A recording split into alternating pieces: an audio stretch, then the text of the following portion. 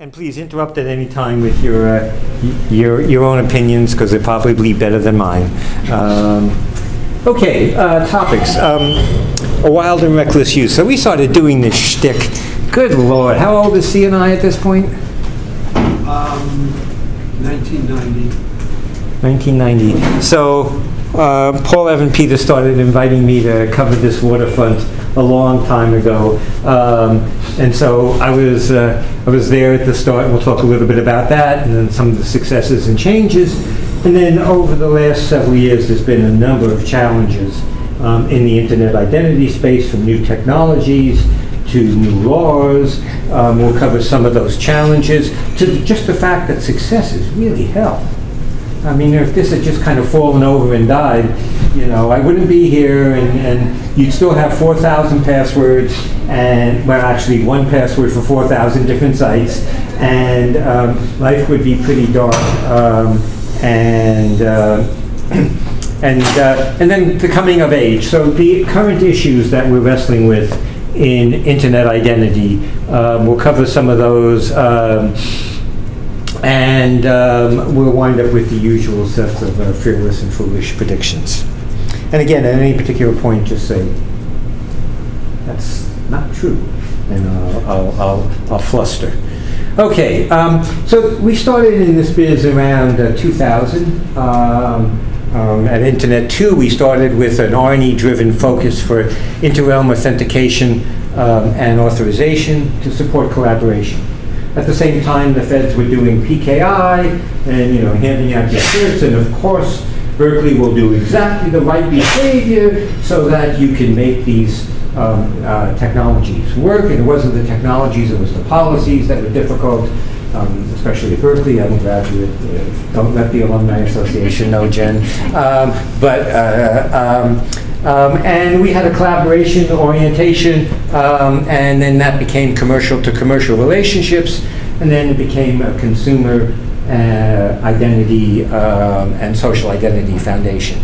It's now moving yet again into a new world, and we'll talk a little bit about that. So we went from a very hierarchical PKI space. Here's the global policy. You will enforce that policy locally. You will wrestle all of your difficult people into this.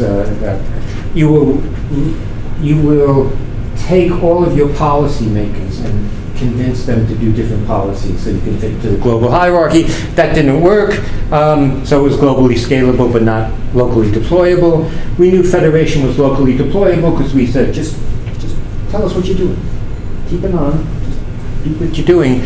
We didn't know if it was globally scalable. I gotta confess that now, 20 years in, I'm not sure that it's going to be globally scalable, because we're meeting lots of challenges in terms of distinct privacy laws across the globe, new forces out there, and frankly, semantics is a problem.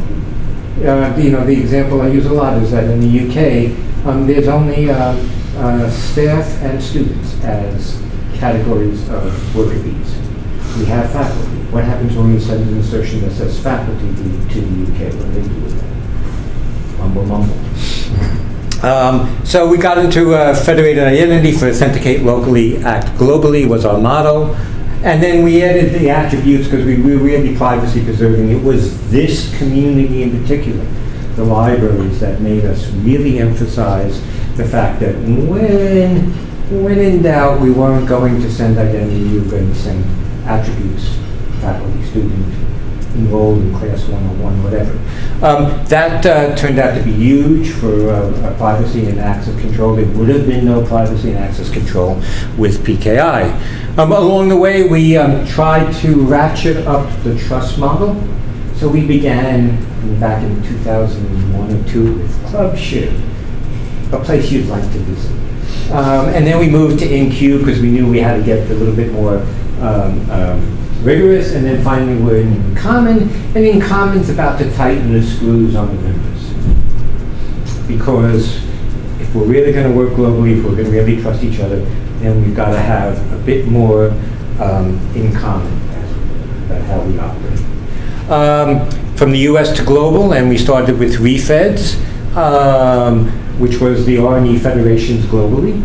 And we went from the business of custom big dogs, so this got started with Stanford and Berkeley and CMU and MIT, and now it's ubiquity, and now it's cloud services, and now very small places need to do this. K-12 needs to do this. They're not going to suck it in and run these technologies. They're going to buy the services in the cloud. And along the way, we switched our programming language from SAML to JSON. Something else is coming along. The language changes. The ideas don't. So, what are we facing now? We're too successful. The size of the metadata bundle is huge and growing. It takes 3 gigabytes of memory in a cloud to store the metadata that we started to distribute. It takes 4 hours to load. This isn't working, folks. This is too much success. It also makes IDP discovery hard. We have people in this room who suffer that pain every day of trying to get, I can show you, pull down a list of IDPs that are just 2-point font at this point to get them onto 6 pages. It's just brutal. It's not the way we're going to do this going forward. And in fact, some people in the room are looking at other approaches for that. It's a big and diverse world. Everybody needs identity. It's kind of like the network. It's what connects. We have to integrate with other forms of identity. I'll talk about that in a little bit. Just came from a very interesting meeting about that. An increasing spectrum of skills and interests to serve. Again, the cutting edge. Back when we started, I just hung out with 20 really smart people, and we, did whiteboards, and life was cool. And now it's people who don't live and breathe identity, thank God. And so they need to, we need to accommodate that. Internationally, from the original big feds to a growing set of new countries, we just got the application today, or last week actually, in refeds for the Russian Federation to join. Interesting. What do some of these concepts mean? The Chinese Federation has joined. What do these concepts mean there? And this one is sweeping up after our mess, moving from skinny to fat trust profiles. So initially, we said again, we're going to kind of trust what you do there at Berkeley. Even though I was a student there, I still am going to trust it. But that's not going to work going forward. And so we need to flesh out some common approaches. And in general in this biz, in all of the technology biz, in any of the standard stuff, and it probably applies to semantic and syntactic standards as well as the stuff we deal with at the protocol level, you want to make these things very general, which means it's the profiles that make all the difference in the world.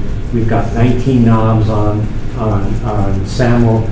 It's how you turn the various ones that make it possible for me to actually understand what you're sending. So we're all moving from these skinny profiles that specified very little, where it was easy to meet it, but I'm not sure I'm going to trust you because I don't know a lot of the things you're doing. Now we're moving to much fatter profiles that may be a little bit harder to meet, but in fact, if you meet them, then I'm going to have more confidence that what you're saying is trustworthy. So here's what the coming of age looks like. We'll start with dynamic metadata and discovery. There's a pernicious interaction between those two.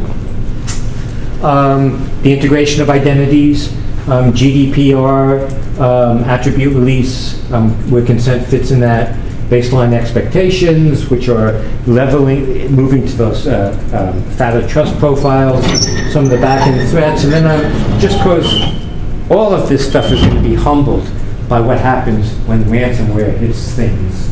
I got to talk a little bit about that. There's a connection between identity and things that we have to flesh out. And as I talk to my colleagues in business, they're much better positioned to do so than we are in academia, because we don't know who has what things on campus. Whereas in a business, you know what's been acquired. I don't know what acquisitions are like on your campus, but my God, anybody can acquire a thing, and it gets really tricky. So, dynamic metadata and discovery. As I indicated, the Federation metadata files are too big to begin with, and now we're asking people to add more metadata. Those logos you didn't put in there, we need those logos to help Todd's discovery process. Those security contacts that you didn't put in there, I want to know if there's an incident, who do I contact at a campus to get relief from that. So we're asking people to add more to the metadata files. They're getting very big, so we're moving from Etsy hosts to DNS. Very few people in this room. Thank you for the smile, Cliff. Very few people remember Etsy hosts, but that's the old way we used to distribute the IP tables. The protocols and code now exist for all of this stuff. There's some experimentation starting. Federations will likely construct some common bundles for ease of deployment. So in common, with about almost 1,000 members now, we import probably 4,000 other members globally from Educate. An indication of the growth in the size.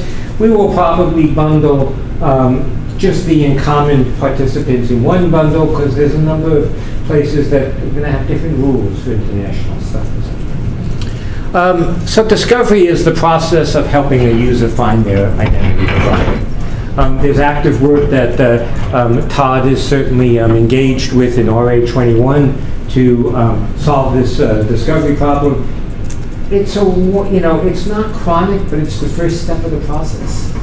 And so if you can't do that, you're doomed.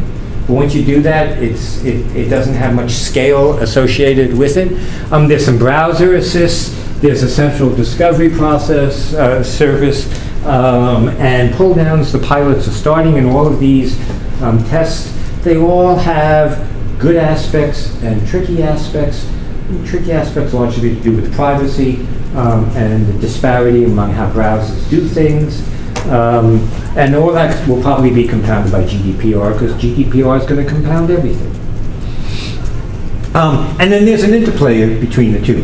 So most sites today will take like, the Xeon site has probably 2,000 IDPs on it.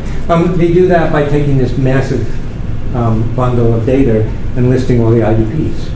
Well, there isn't going to be a massive bundle of data anymore. How are they going to list those IDPs? Well, I'm going to look at one of those other approaches. But our move to dynamic metadata, which we have to do, is going to compound the discovery process, a pain that Todd knows well. Okay. Integration of identities. So federated identity has gotten deep traction. And thankfully, MFA is really coming along. It's gotten very convenient because we're all carrying cell phones, because cell phone service is so good. We've all learned the workarounds. If you're in the hospital room and you can't get the telephone signal, there's workarounds. Or if you're on an archaeological dig in East Africa, there's workarounds. I think we're mastering MFA, and it's very good. Certainly the number of attack vectors using username password is decreased, partially because there's so many other good attack vectors to go after these days, and we'll talk about some of them. But MFA has certainly cut down on those phishing attacks.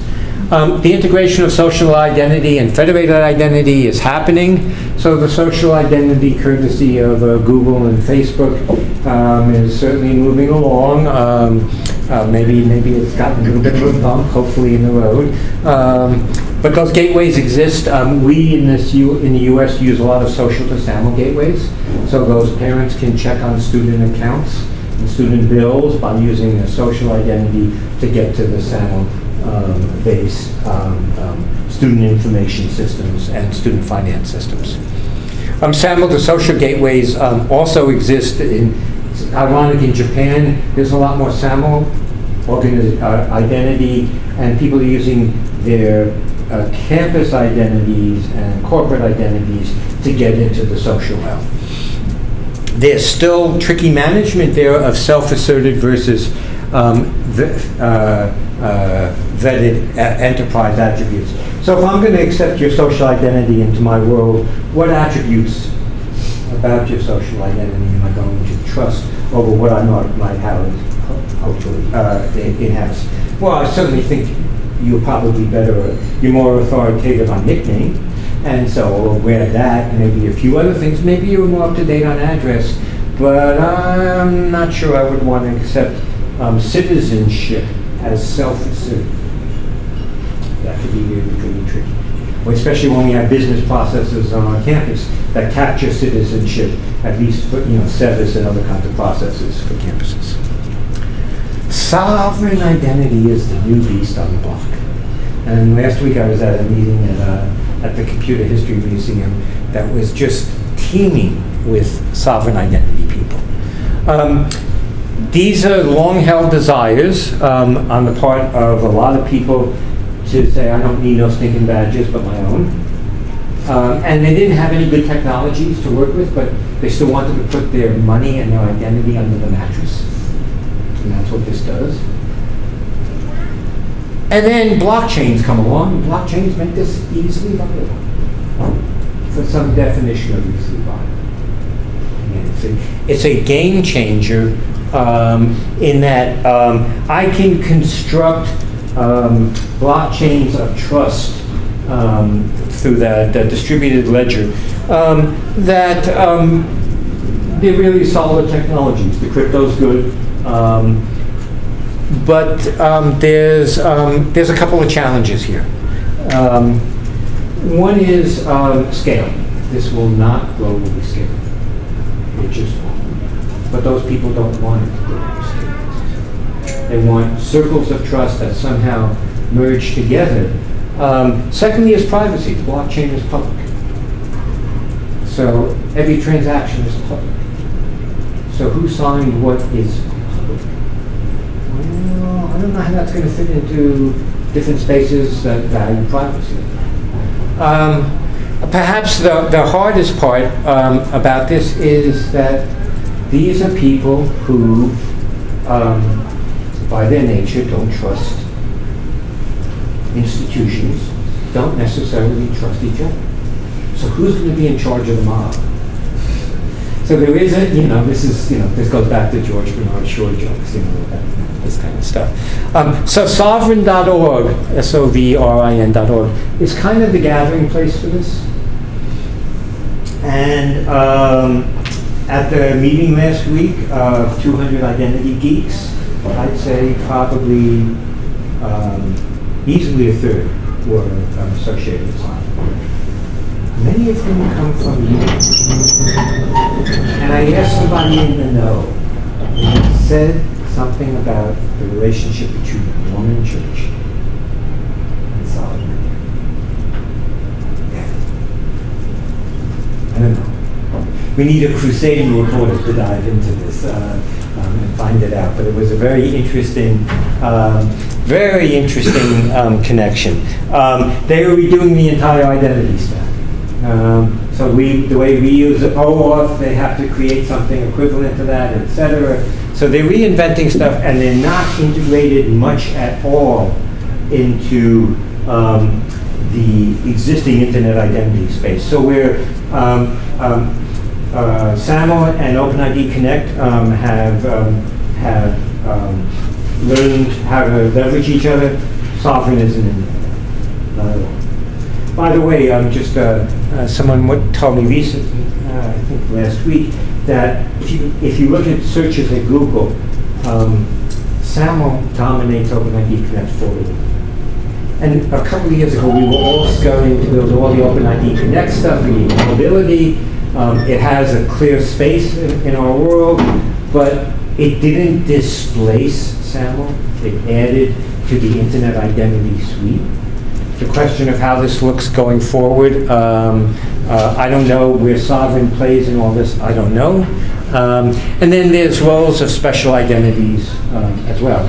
So the ORCID identity remains as a luscious topic It's persistent. You know, it never changes. It follows you from institution to institution. We can kind of add good strength to that authentication process. It's the way. So, can we use it for something beyond its intended purposes?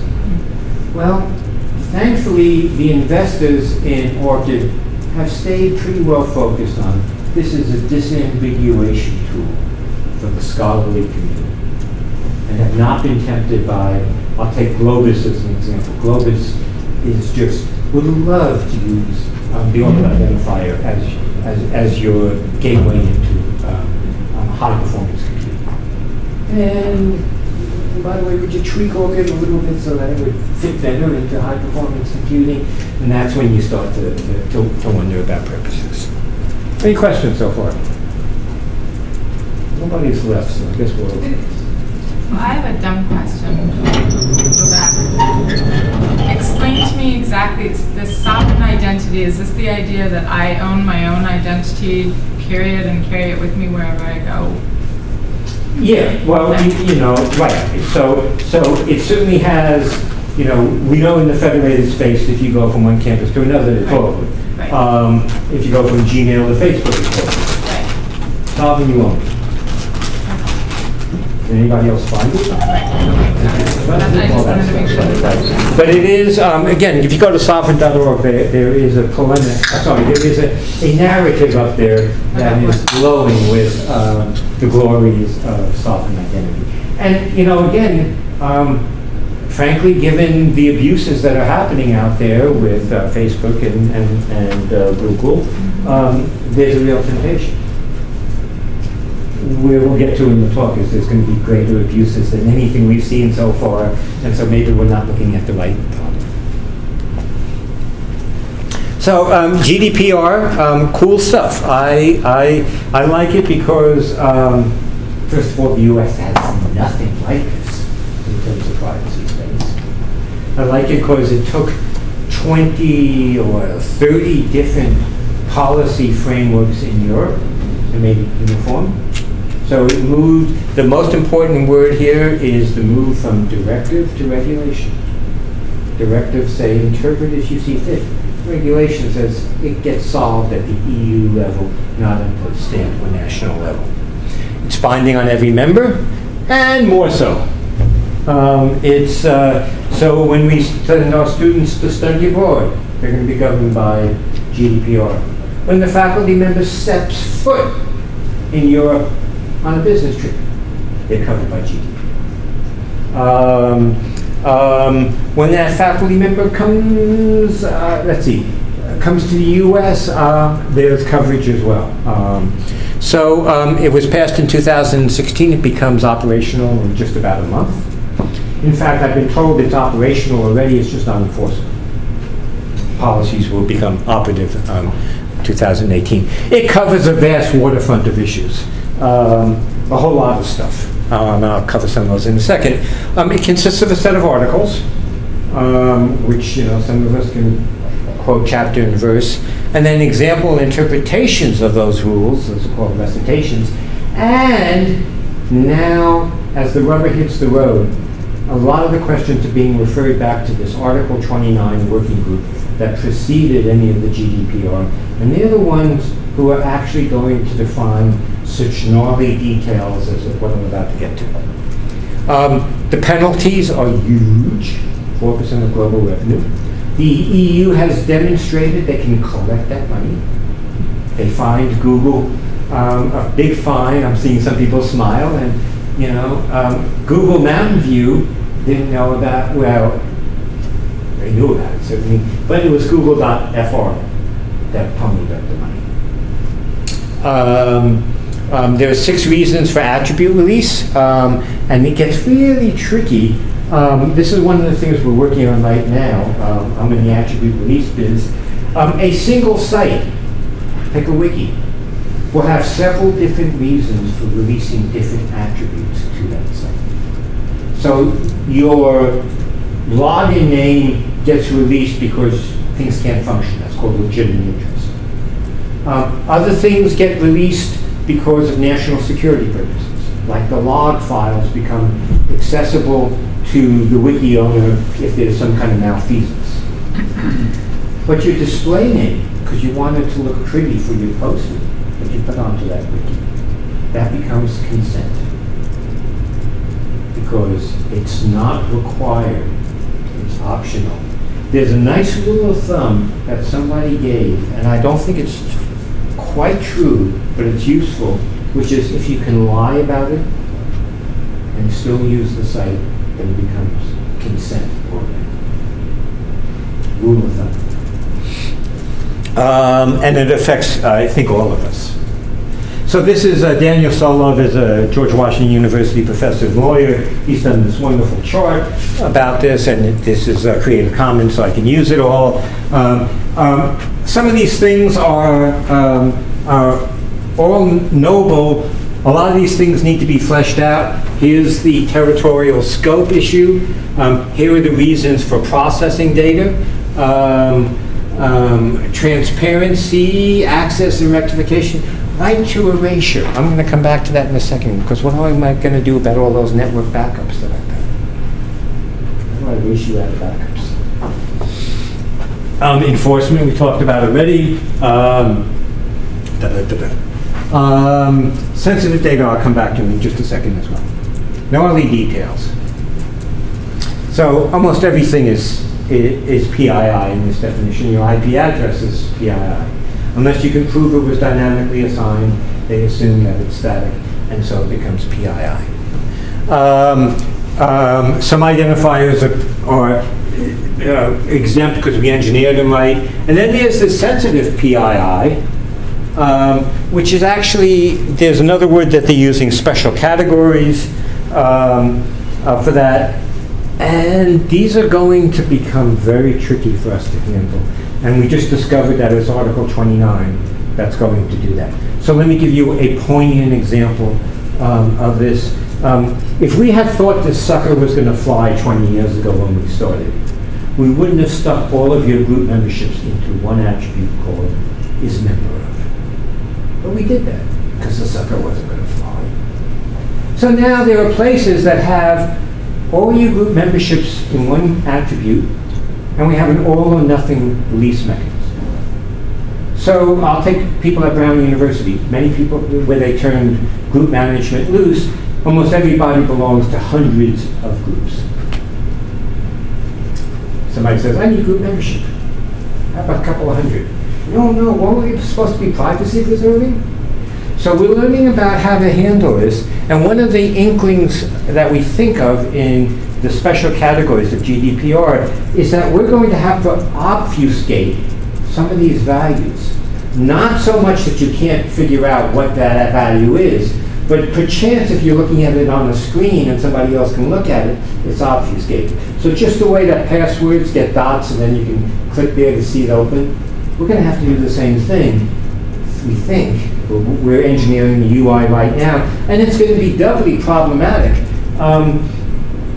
because passwords are fairly short. Some of our group names are hundreds of characters. Mace, backset, blah, blah, blah, blah, blah. How do I obfuscate that where you can recognize, oh, that's LGBT in the middle of that, but how do you? We've got some UI issues that we're just wrestling with. Research data use. Fortunately, there are explicit exemptions in GDPR about research data use. So all the epidemiological stuff that people want to do for, with research data, there are some, that has to be fleshed out, but at least there's some mechanisms in place that can happen. A right to be forgotten, as I mentioned, cloud-based backups. How do I do that? And they also call for about data portability. Well, you mean all of my consent decisions need to be portable if I change my identity provider? Yeah. So we're going to be back to, I think, RTF was comma-separated values. Well, how do we make these portable? I don't know. Data breach notifications, 72 hours. This call may be recorded. Can't do that anymore. Or you have to give people the ability to move forward without it being recorded. data protection officers and individual data protection training. I know that some of the larger schools are actually starting to do data protection, individual data protection training, and Solov has developed a set of courses around that. Okay, attribute release. So we never expected that it was going to be this hard to get attributes out of institutions. We call the universities attribute-attentive universities. There's a legion out there. It's typically, no offense to any petty registrar that's here, but there's a registrar there who's just dug his heels in. And at least dug his heels in for students, and then graduate students become critical in all this because they're going to help the researcher do his research, but they're students and gets ornery. And so I've been working on stuff, I'll show you a slide or two on explicit consent. We haven't started to promote it widely because we're still bashing our head against the wall of research and scholarship. We want the university to label itself and consider itself that if a site is attesting that it is a relying party that is RNS based, that the university will release your login name, and that's basically it, your EPPN. Adoption is growing, but glacially. It's really frustrating. And Globus just walked away from this last week. So we've given up hope. They did cite consent as an answer to this, and I'm still trying to promote that. International. So we took, RNS began in the US, it went international, and suddenly there were lots of universities that go, well, I trust my US colleagues, but international. Moldavia, if they're asserting RNS, would I trust Moldavia? Albonia is the prime example of problematic spaces. So there's a lot happening now in consent as a remedy to this, as a GDPR alternative. There's a Kantara working group here. This one is really fascinating.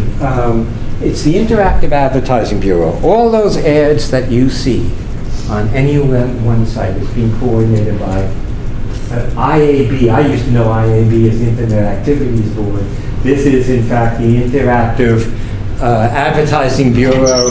And Todd and I were just talking about this.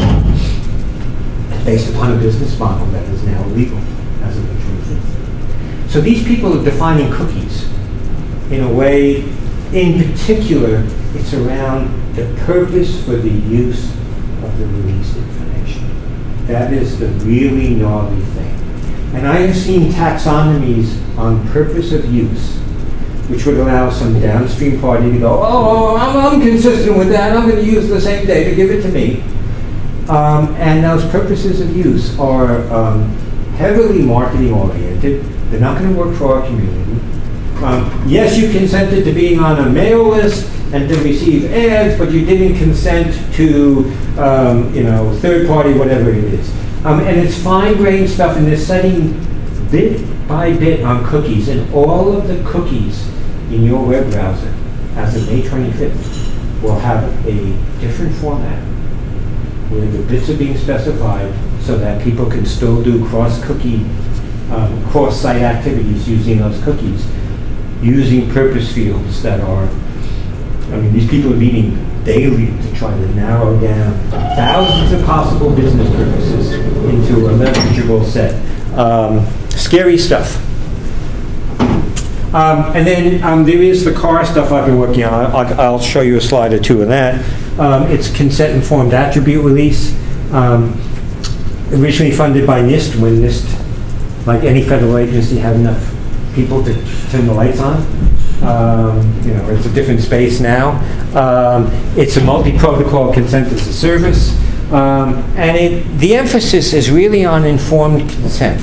It's not just consent, it's informed consent. So we have an architecture that is multi-protocol, so there's a relying party, we can serve OAuth, we can serve SHIB, we can serve OIDC. we can combine institutional reasons for policy release with user preferences for that, and then spit out records associated with this, allow the user to make decisions, and then we envision, in fact, we actually have it, another application on your phone, like settings, which will be called Where's My Stuff, Dude, which is basically all of my consent decisions. And I can go in there and I can manage them, I can replicate them, I can say, you know, for sites that have similar tags associated with them, I want to use the same policies. The hardest part of all of this stuff, and there's an enterprise management console, which gives me a lot of excitement, because I, as an IDP operator, let's say I'm Jeremy Rosenberg operating the IDP at Berkeley, and I notice a site has changed its privacy policy, and I want all users to reconsent. I can do that with a single command. So there's some nice stuff in our enterprise management. The hardest part is getting informed content, stuff so that you can make an effective decision and make it in reasonable time. So we look a lot at how long it takes you to look at this. We call that dwell time. If it's less than a second, something went wrong. Your eyes glazed and you just clicked through. If it took more than 20 seconds, something went wrong, we didn't make it clear. So there's a narrow window of understanding that we're trying to aim for there to get good consent. So the screens look like this, nice greens, nice reds for denies. This was designed by Duke, by the way. They're awfully good about it. We're going to make consent painful enough one time that we'd like to be able to have you suppress it. And so we have these buttons. Save my choices, don't show me this screen again unless necessary. What's necessary? Well, maybe the privacy policy changed at the line party. Maybe the value I'm releasing has changed. The system admin can decide what's necessary and trigger a reconsent decision. Save my choices, but show me the screen again. Don't save those choices. That was put in there so that I didn't kill demos by saving my choices and then I couldn't redo those again. These boxes change by context. Interestingly, the Danes have been doing this for quite some time, 8 to 10 years, because of their architecture.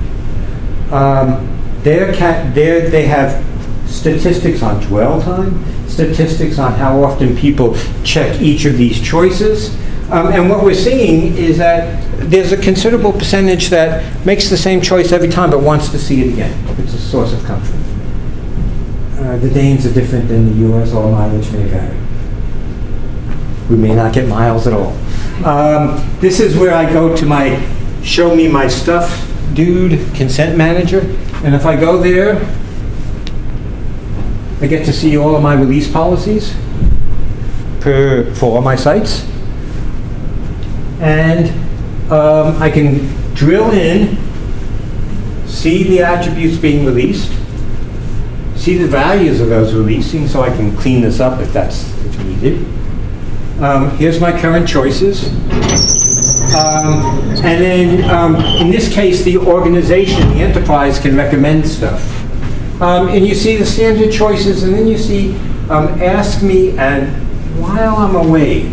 So one of the oddities of campuses, and I'm sure that the schools here fit this, is the registrar is guarding the transactional attribute release. I want to consent. But it's not watching in all the batch flows of information. That is exactly the same stuff that's moving from one system to another without any consent or any filtering. If you set FERPA, I'll tell you the batch flows don't know about that. So the side door and the back door are wide open even as you're monitoring the inline stuff. This gives us the ability to take a batch file, run it through there, and say, oh, you're FERPA protected, we're not going to lose. You know. So there's some very interesting things. We added this not because we were freaks about FERPA, but because this is intrinsic to the OpenID OAuth world where consent persists from moment to moment.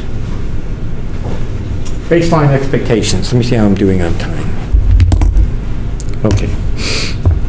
So as I indicated, we began with Club SHIB. It was, you know, I'm going to trust Stanford, I'm going to trust Berkeley. And now I'm getting all these other places. So we're moving from ad hoc trust towards a set of common expectations. It makes a baseline for trust. And what does it address? Well, I want to make sure that you're patching your software. Good hygiene. I want to make sure that the people operating your identity management system are actually authorized to operate your identity management system. I want to make sure that you're maintaining your federated metadata. I want to make sure that when you receive attributes, you handle them properly and then dispose of them. And if there's some kind of federated incident handling, you're going to be responsive. You know, the people at CERN are very concerned about this. You know, you could do real damage. And so they're studying real time frames that say, God, if an account got, you know, if we sense something malicious happening and we contact the University of Southern California and say, one of your users is doing malicious things, we want to know you're going to respond. It's being advanced in stages. This is totally new ground. It involves consensus building on what the policies are, and then deployment. And now we're trying to deal with, okay, there's a reporting failure to comply. What do? We have never, ever, in 15 years of Federation, kicked out somebody from the Federation. And so the steering committee is sitting there going, oh, we're going to really do that. We're going to disable the university from, you know, because all of your services now, especially in the cloud, are coming in through federated identity. Do we really have the courage to do this? How do we reinstate you? How do we know that you're doing it well? Important stuff to follow. It's taking a while, but it's a sea change.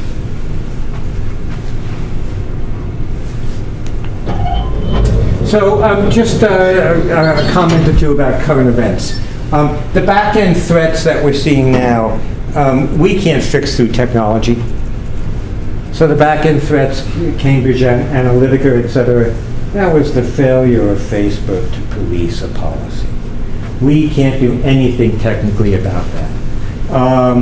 But we can manage the front-end threats, managing what data the relying party gets, making some of these consent dialogues a bit more clear. They're utterly opaque. This one's going to be very hard. So if you have an old Android phone like I do, Google gives me the choice when I load a new application of accepting all of the attribute release or none of them. Apple's a bit better. It gives me some controls over it. But nobody's good at it. Nobody tells me what's the damage if I choose not to release a particular attribute. There isn't any normalization around that in the community. And so we really, data minimization, which is absolutely stipulated in GDPR, is going to be one of the more interesting frontiers over the next year or two, is how we as a community agree on this stuff. I had a fascinating conversation with Adobe last week. They're an IDP through Adobe Connect and lots of other services. 500 million accounts. That's humbling. They're putting consent screenings in front of everything. As of May 25th, just the way you see those annoying little this site sets cookies, you're going to see annoying little consent dialogues. Our work here is done. Those consent dialogues are going to be challenging because we don't know, in particular, how to handle the data minimization. Okay. We're moving to wrap-ups. So I've gotten involved in the Internet of Things, and boy, is this huge and really hard. So the security vulnerabilities are staggering. I have a list. So the Mirabai attack of last year, which was basically webcams around the world attacking lots of sites, those are continuing, by the way. It's just that the publicity has gone underground. The ransoms are being paid. The people commanding these sites, these bot attacks, are making really good money, which is why the password sniffing has gone away, because you can make a lot more money doing this. You can get a lot of money from a lot of these, Westinghouse or GE when you say, we'll take your site down unless you pay us money. In Bitcoin, of course. So I've seen the passwords. So it's oh God, its username is admin and the password is admin. Which admin and the password is 123. I can show you the slides. It's just stunningly stupid because the guy manufacturing the device doesn't have security online. He wants the pop-up sprinkler to work really well, or he wants the chlorine filter, or he wants whatever it is to do well. It's not his business to do security. Over-the-air patches don't happen. You multiply that by the number of devices, and it's really scary for DDoS attacks. And we've gotten better as a networking community in handling DDoS, but we don't have it well in all of this. And what we haven't seen yet is the ransomware on things. But sometime in the next year, you won't be able to start your car unless you pay the bills. Just gonna happen. Because the password on your car's intelligence is 123. The privacy implications are staggering. What information is being captured by the thing? And all of these things uploaded to the cloud. So Todd and I were talking about, he got some Alexa devices, and thank God he hasn't activated it. I was at a, I was at a meeting a year ago. Some of the folks from, as they say, a small online bookseller were saying, you don't want to know what we're doing. But in fact, they have built a mental map of things that you have, because again, we use pronouns. And every time you use a pronoun, you have to disambiguate that pronoun and try to figure out what the person's referring to. So they're taking all the data across all these devices, using that to build a map of you, and there's lots of, who owns that knowledge? Who owns the data in the cloud? So you have a Samsung device that uses Alexa. It's sending everything up in the cloud, to understand it. Who owns that data? Samsung? Alexa? Amazon? Not you. That's what the only thing we know for sure. Not you. So your mind is not owned by you anymore. It's being owned by Alexa. And then what can the government ask? I am sure that Amazon is being pressured a lot by the U.S. government and by other governments too, to add another set of questions that Alexa can answer that can help figure out, are you likely to be X, Y, or Z on the basis of that? We're particularly vulnerable in this. Because at least on the campuses I've been, a researcher can buy a device and I don't know. And it's not even necessarily on the network, because it may be using a low power network or a cellular network, but it comes back around on that. And there's no life cycle management. And yet we're not going to stop the acquisition of this because they're intrinsic to so much of our research. So, wind up, predictions. Sovereign identity will find a small place in the internet identity realm. We're already starting to think about blockchains for small circles of trust. So we have this problem of, since we got rid of PKI, we have trust roots that are PKI certificates, one per federation. Right now they're self-signed. Now can I switch that to a blockchain and have the community sign and vet those things? That would be an actual improvement over what we do today. So we'll find some ways of doing this. We'll do consent. and users will get better front-end privacy, if only because, again, if Adobe's about to do this for 500 million users, we're going to see that.